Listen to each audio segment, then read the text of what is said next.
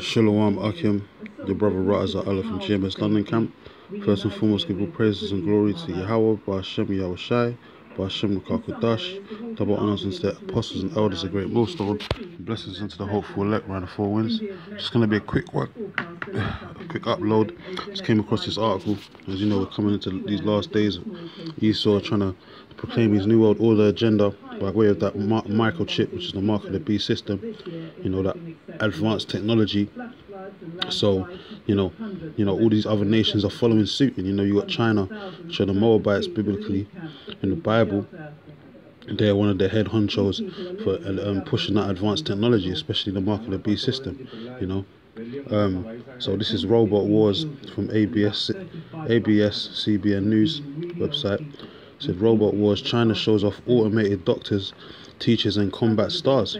And why I picked up this article is because when I watched a movie that came out recently called Upgrade, they were showing this kind of automation, man. They were showing that they had in the hospitals, they had actual doctors and nurses in the hospitals, but what was part of that upgrade is the whole upgrade of society, man. A new economic threshold, threshold, if you will, running shit in society, man, and it was all robotic and automated, man, like these devils are actually saying in this article, you know, these Chinese and all that, because they're always up into the advanced technologies.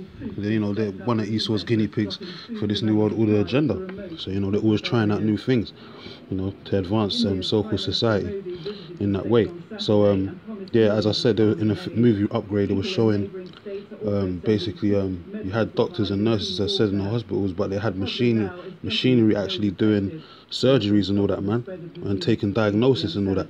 Actually machines that were actually attached to the building, you know, with arms and all that shit, and would come down with, you know, different needles and shit to, you know, measure people's sicknesses and all that kind of stuff. And then in people's households, like the main guy's character in his household, he actually had a machine that would, you know, diagnose him and give him different injections just on command, like you know, just by commanding it to do so, and it'll get different injections in his body, man, dosages and shit like that. So this is what Esau ultimately wants society to head into, that total robotic cyborgism, transhumanism society, man. You know, total dystopian, which we're in a dystopian rule anyway, but he just wants it to be totally worse than that, man, you know. You know, he enlarges his desires hell, as the scripture says. This is Robot Wars, China shows off automated doctors, you know, teachers and combat stars. So that's what this is all leading up to in that mark of the beast chip system, man. It says Beijing robots that can recognize diseases, play badminton and wow audiences with their musical skills are among the machines China hopes could revolutionize its economy. Yeah, because that's what Esau wants to do. As out with the old and in with the new, you know. That's what he's about. That's why the scripture says that, you know, knowledge shall be increased. And we're in the pinnacle of his you know, height of his technology right now, man. You know, and this is why the Lord's coming to take his ass out of power, because that technology has made him oh so proud, man. Too proud. Talking about you so-called white people, which are biblically known as the Edomites, man. It says, with visitors to Beijing exhibition offered a glimpse on an automated future. And that's what they want, an automated future, man. When you watch all these different dystopian sci-fi films like Demolition Man, you know, all of them, man, Elysium, all these different films, man, you know, that came out throughout the mid-90s and, you know, going into even the 80s as well, 90s, coming into the 2000s. You know, more recently, as I said, the films like Upgrade and stuff like that. They're showing you, man, what their, you know, the end goal is, man. You know, Aaron Russo had that discussion with Rockefeller, and he told him what the end goal was, man, to have everyone chipped, that total autonomy, autonomous control over them, over the peoples, man.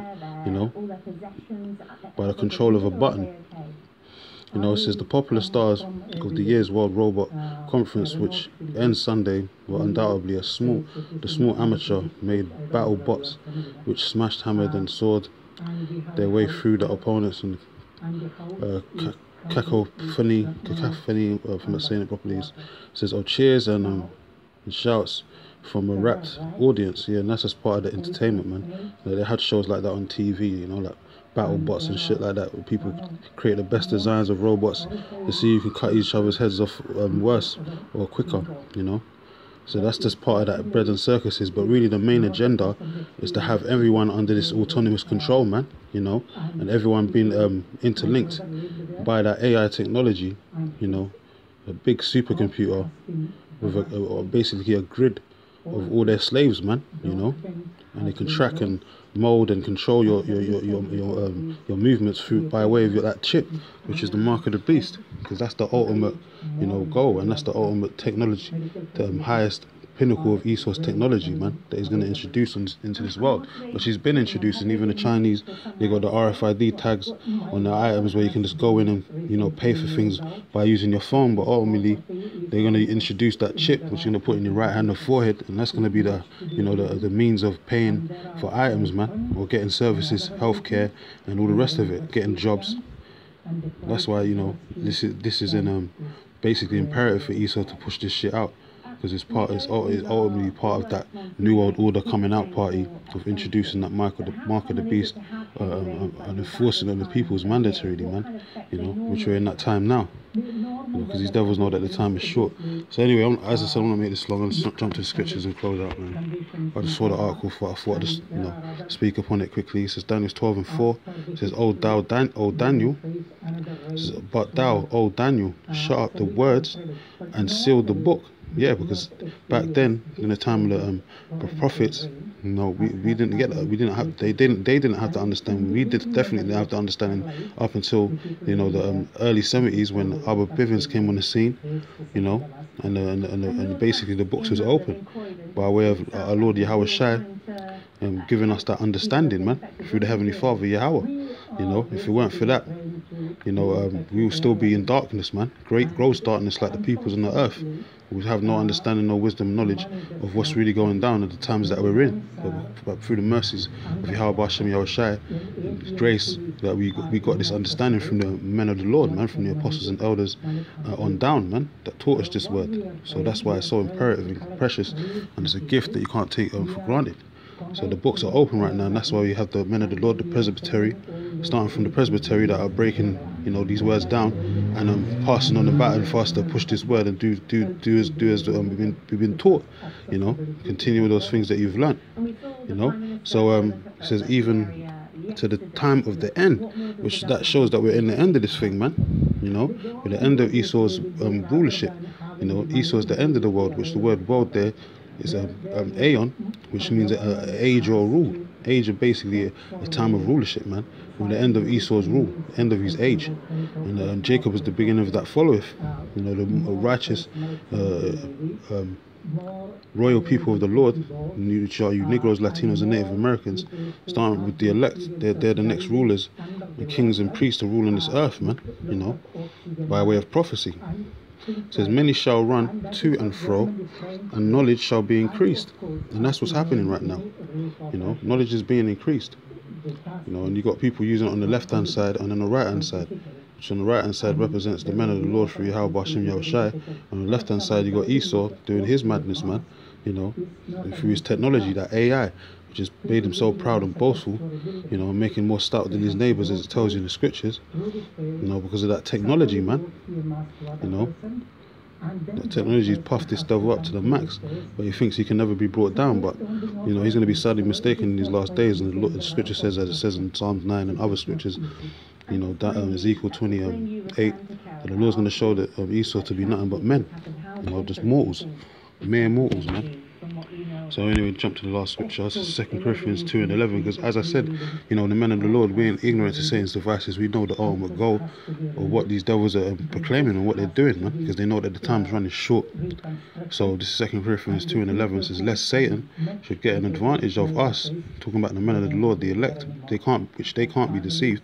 It says, for we are not ignorant of his devices. Yeah, so we're seeing all this new technologified stuff coming out, you know, phones are on wristbands and shit, which they glow on your arm and stuff. All this new technology out with the old in with the new type technology that they're coming up with. Ultimately, you know, we're not ignorant to say his devices, because we know what this devil's agenda is, and that's the, you know, chip everyone, man, with that RFID chip.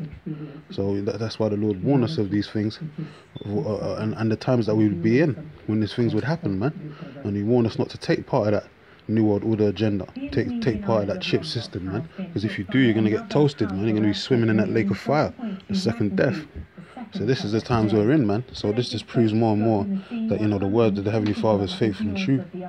And all these words and all these you know, prophecies that are not going to turn back. They're going to be proclaimed, and they're going to accomplish that which they were supposed to be accomplished, man.